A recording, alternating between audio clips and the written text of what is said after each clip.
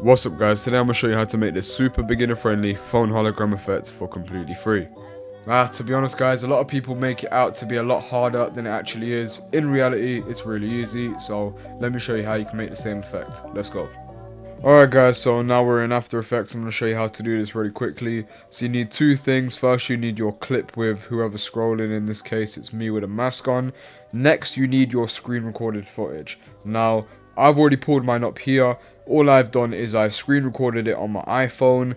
Then what I've done is I've uploaded it, I don't know, to my Gmail or to WeTransfer. Somehow get it from your phone onto your PC and save the file. Now once the file is saved, bring it into After Effects, and as you can see, the screen recording is clearly working. Now it's time to turn it into this cool hologram looking thing. All you got to do is make it into a 3D layer. I always add motion blur just in case.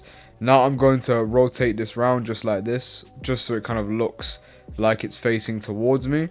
Then I'm going to bring it over here, just kind of do a little nice line up, maybe size it down a bit by pressing S, bring it to about here.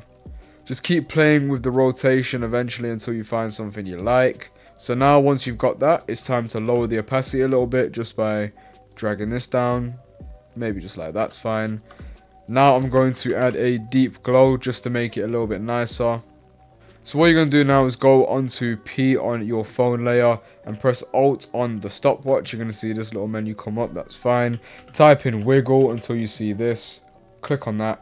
And as you can see, when I press enter, we have two brackets. Now I'm going to use the digits 5,5. And as a result, this is what we've got. A nice little wiggle. Now it's time to do the animation.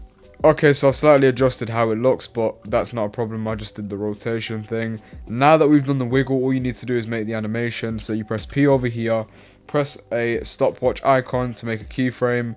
Drag this one a bit more in front, so just maybe somewhere around here. That's fine. Now grab your layer, use the arrow, or just simply drag it up until it's out of frame.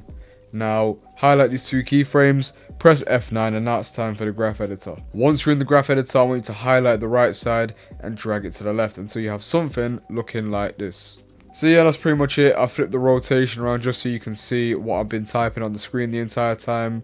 So it's pretty simple. We've got a nice little wiggle animation, the whole lot. So it's a lot simpler than people kind of make it look. So yeah guys, that's pretty much it. Hope you lot enjoyed it. More importantly, I hope you learned something. Make sure you apply everything you see in these videos, and a bit more of a different tutorial than normal. Not our usual music video style, but still something you can utilize in your music videos. So have a good day, night, whatever's going on your sides, and yeah, that's pretty much it from me. Love.